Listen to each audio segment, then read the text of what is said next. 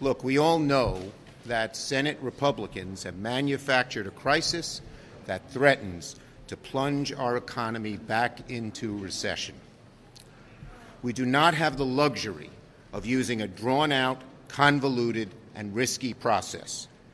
We could prevent a catastrophic default with a simple majority vote tomorrow. If Republicans would just get out of the damn way, we could get this all done. The Senate must send President Biden legislation to raise the debt ceiling before the end of the week. Downgrade is hovering over us. Democrats will do the responsible thing and vote tomorrow to prevent a default. It's not too late, but it's getting dangerously close. The last thing that Senator McConnell says almost every day in his speech, we want to hurt China. We're in competition with China.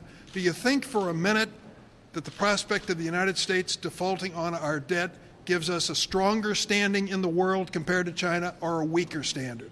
The answer is obvious. McConnell knows it. The advice to him is very simple. Lead, follow, or get the hell out of the way.